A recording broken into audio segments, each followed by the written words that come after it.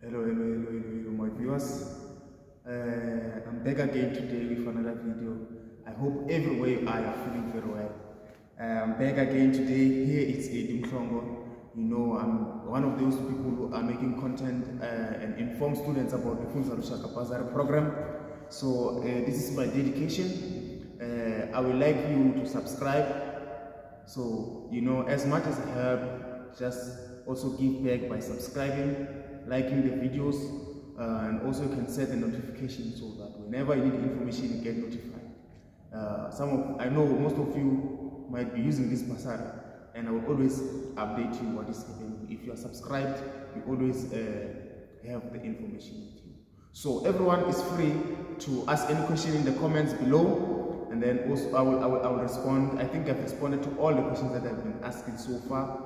Even if I take time, also you can email me, you're very welcome. You can call me, you can WhatsApp me at any time. So please subscribe and make sure that you're part of this community, and then you get updated all the time. So I want to clarify something. That's why I made this video. I received questions. People were asking about, especially there were those who did another course but did not finish, but now they are willing to do Bachelor of Education, measuring in those priority subjects and using Funza Lushaka Bursary. Alright, let me start by saying who qualifies for Funza Lushaka Bursary program.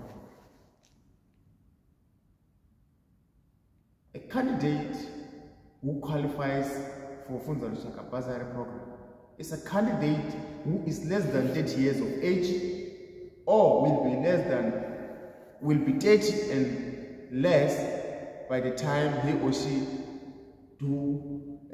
does the 4th year.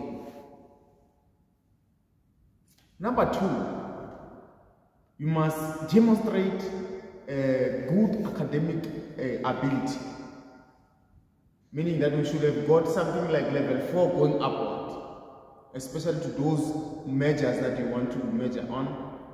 3, you must apply for this bursary. You must apply for this bursary. Like now, the applications are open. I urge everyone to apply. Returners, please let us apply before the 30th of November. Those who are willing to begin their first year, do not rush, wait for your results and your acceptance in the university. Therefore, you can make a move. You will know everything before the applications are closed. So, without saying a lot of things, let me just say that to answer the question,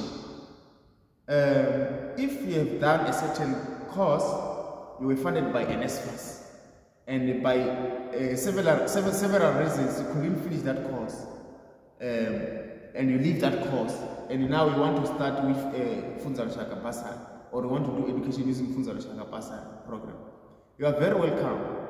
Funza Lushaka doesn't want people who already have qualification.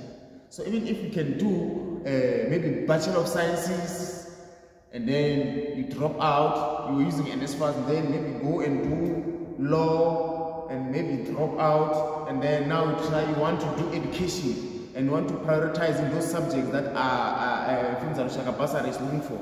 Therefore, you are more than welcome. You can come because you have not received any qualification, or you are not a graduate.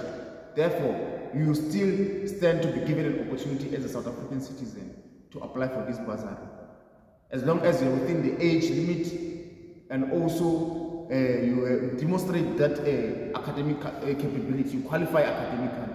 So I think I'm very clear on that one. So to come again to PGCE, Funza Lushaka Bursary does not fund PGCE students any longer. This has started this year. So anyone who wants to do PGCE, please be aware about this. Because when you do PGCE already, it means you have a degree, you have a qualification somewhere. And then you want to do that 1-year PGCE, which is against what Funza Lushaka has came up with now. So bursary will be given to undergraduate students who are doing Bachelor of Education and they have no other qualification except that qualification.